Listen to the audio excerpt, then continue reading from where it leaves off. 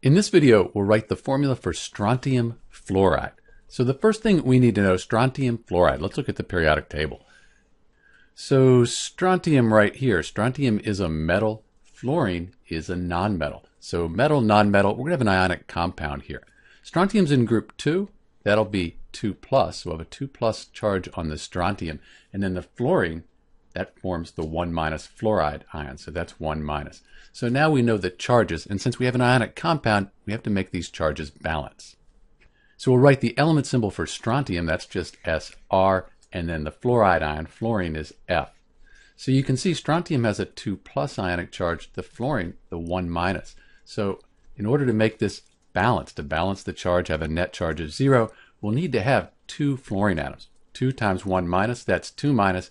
That'll balance out the 2+. So this is the formula for strontium fluoride, SrF2. And this is Dr. B. Thanks for watching.